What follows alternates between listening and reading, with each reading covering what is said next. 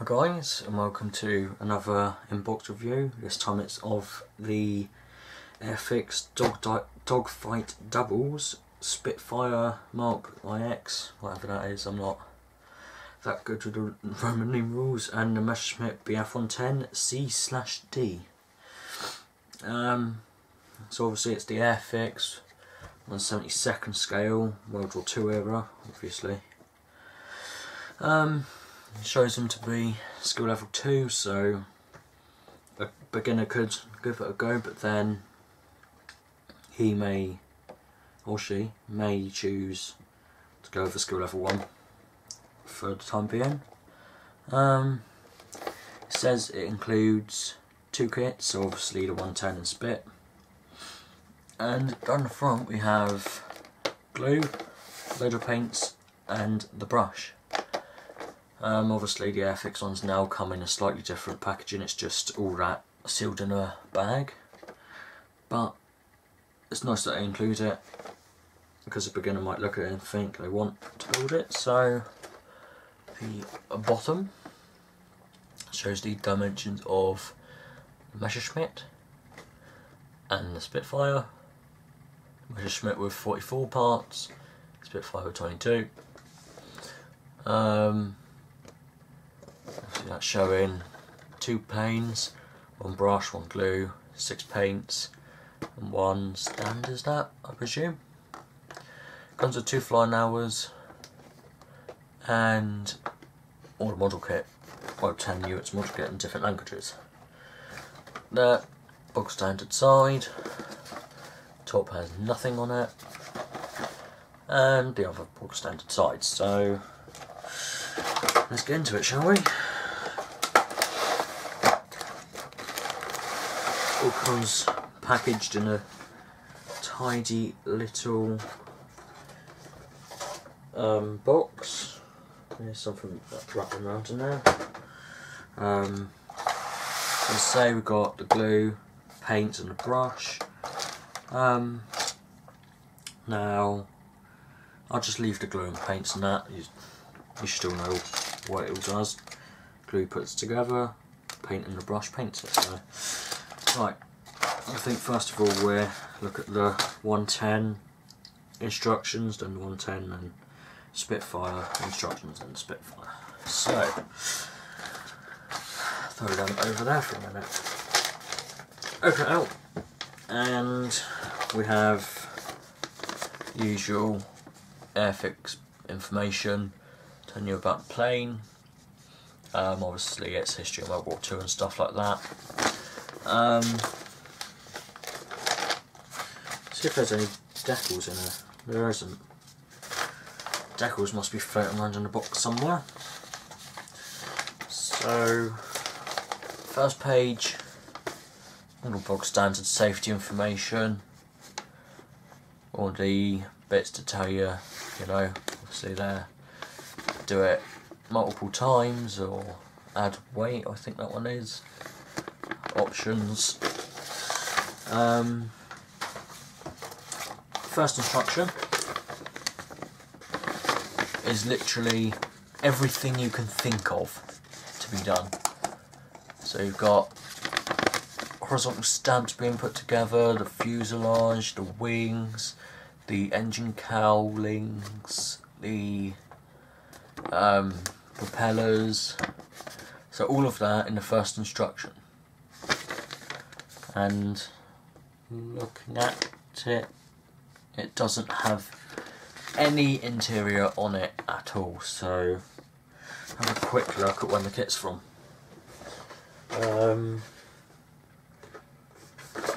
Hopefully it'll just say on the box.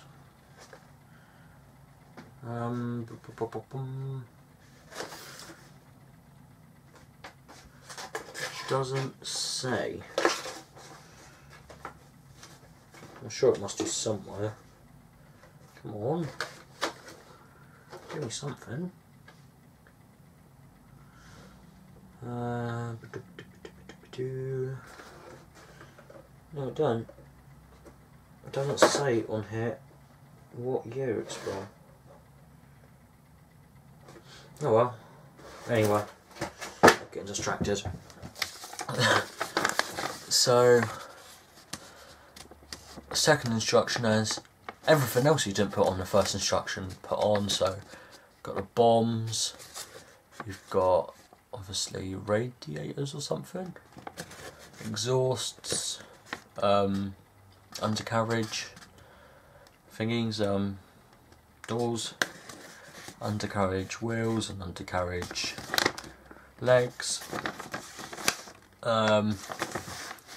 the painting guide for the undercarriage,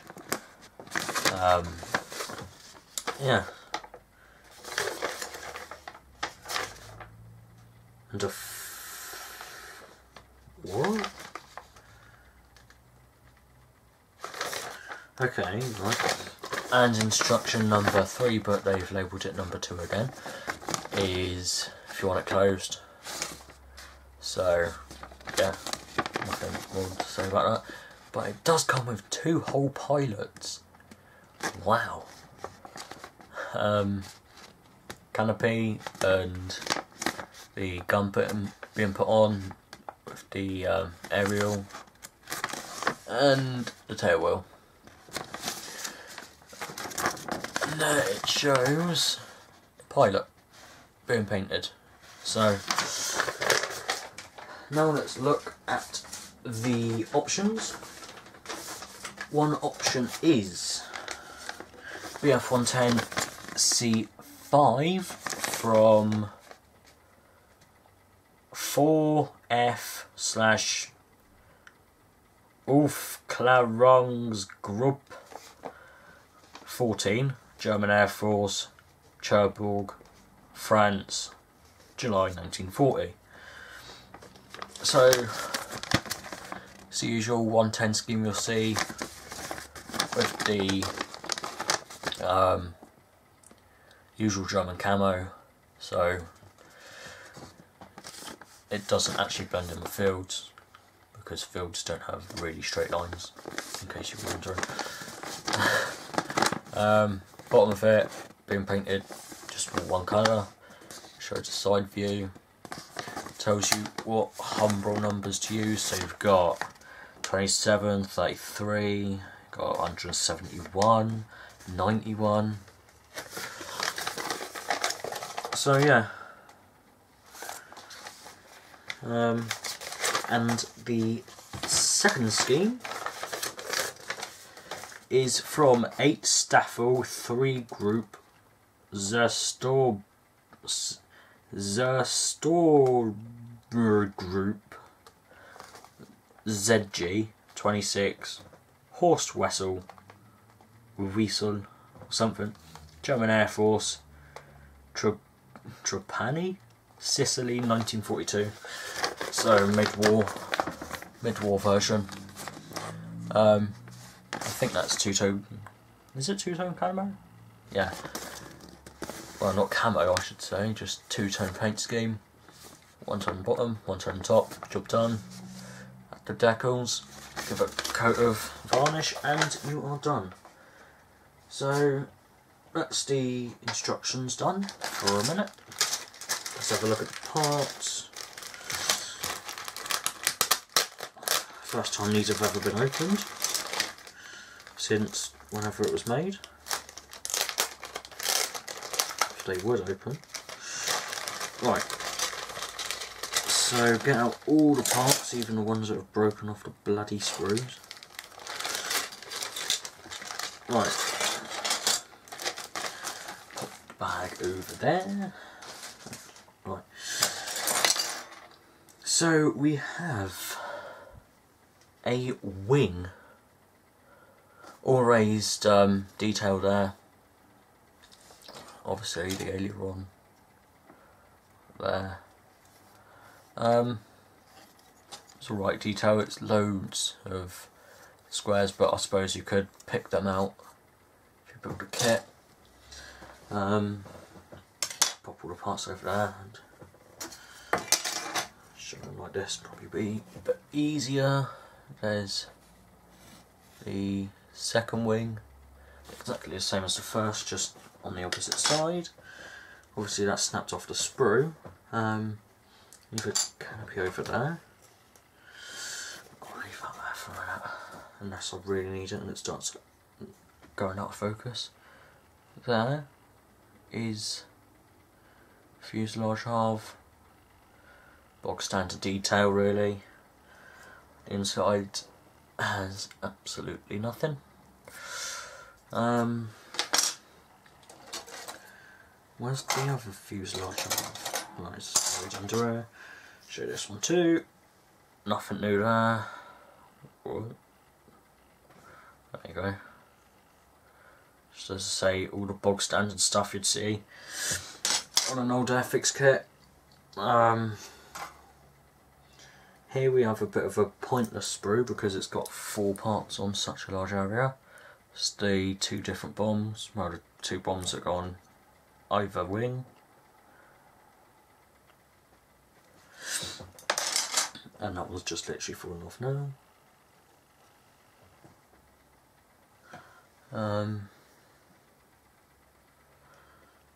We have the bottom half of the wing on there. No detail on the insides. So obviously, the other wing. Again, that wing exactly the same. So, no, I hate kits without any locating holes. Obviously those wings will go together like so.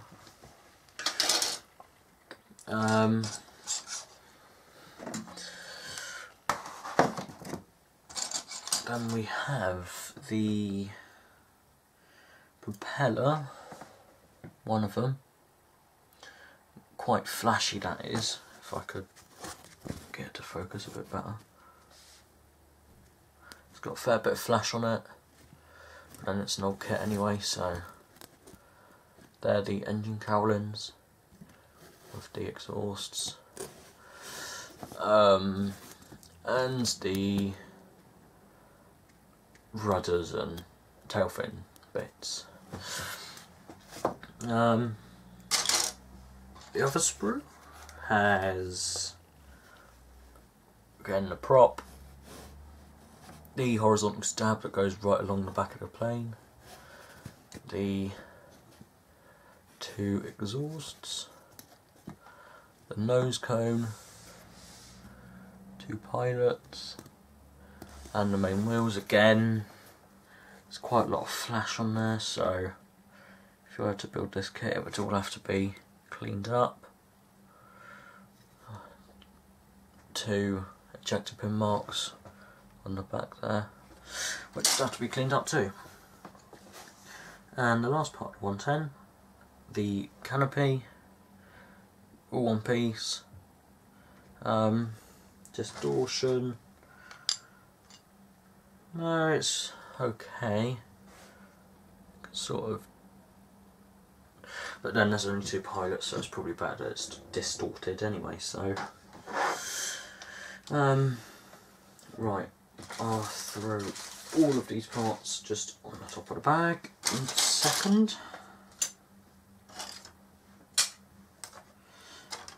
I have to rush through the next one a bit. I think the video is getting quite long already. Right. Actually, that's a point. Where did the decals go? Oh, let's have a look at the stand first. The old Airfix stands. So obviously, a small one at the front, big one at the back, and I have one like going down, like chasing the other one down.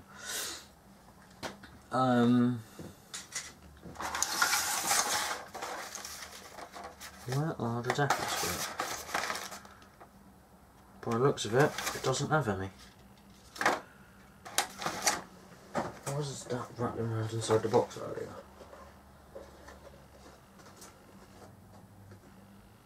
It was just the cover bit. Okay. Have to contact Airfix about them then, if they still do the decals.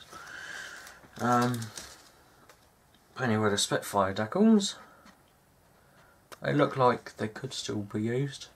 There's nothing wrong with them, it's just they've gone a bit off colour. We've got Canadian decal there, so obviously this version must have been flown by Canadians.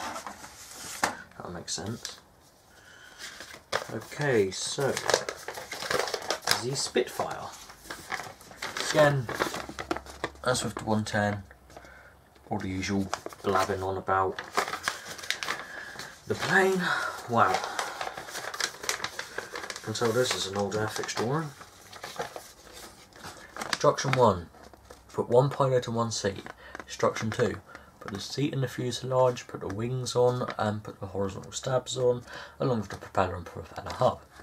So it rushes you through just like the other one.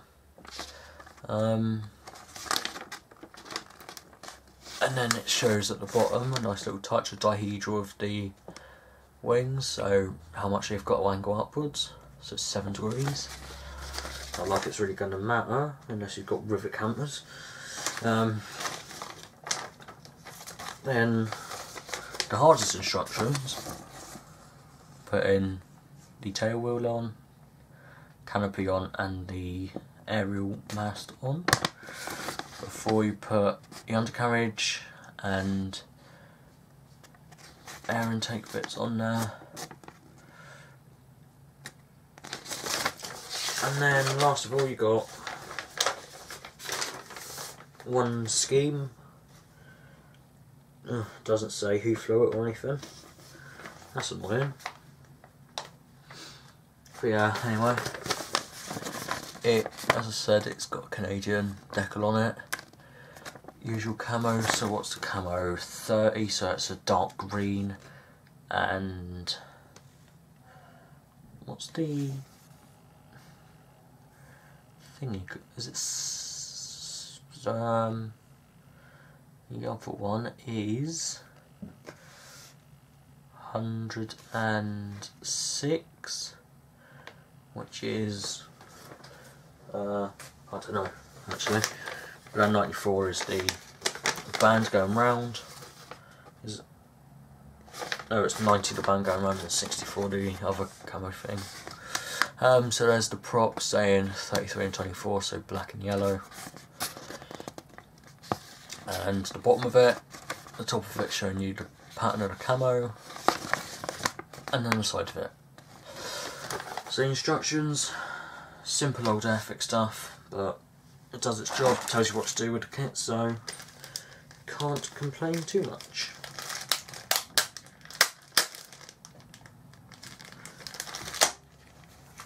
So now we get the parts out. Come on, canopy. There we go. Right. So we have stick canopy over there. 2 wings.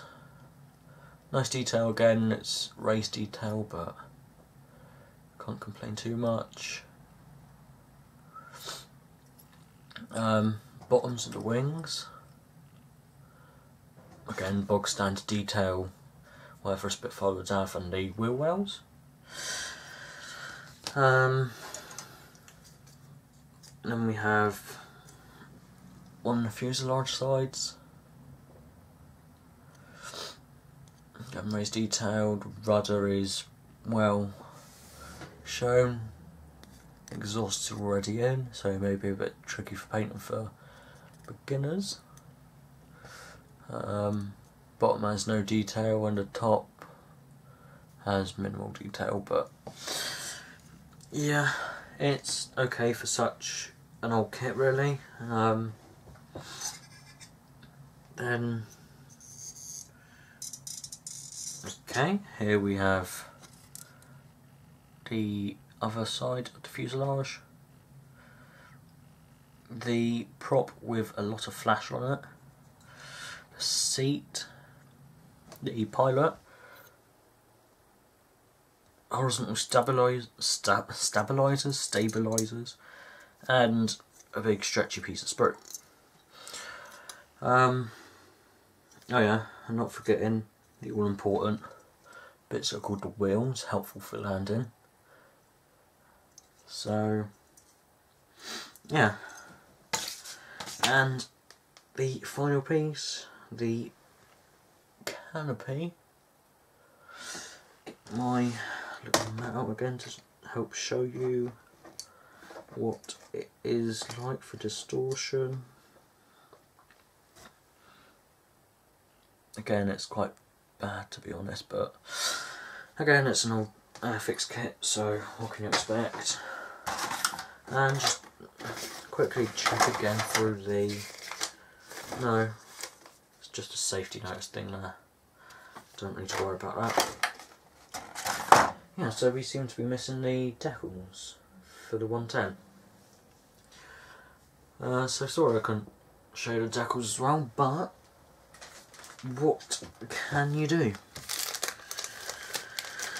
But oh well, I'm sure this video's good enough for all you guys.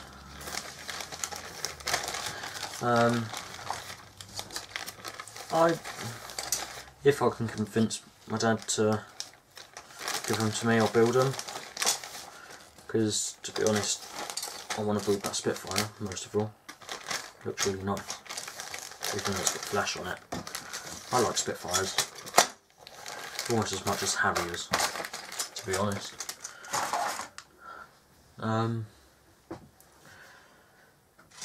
Yeah, I can't work out where the decals have gone for the 110, but oh well. So, yeah, again, thanks for watching. Subscribe if you're new. If you like the video, give it a like, show support, and does give me motivation to keep going. So yeah, thanks for watching, and I'll see you on the next video.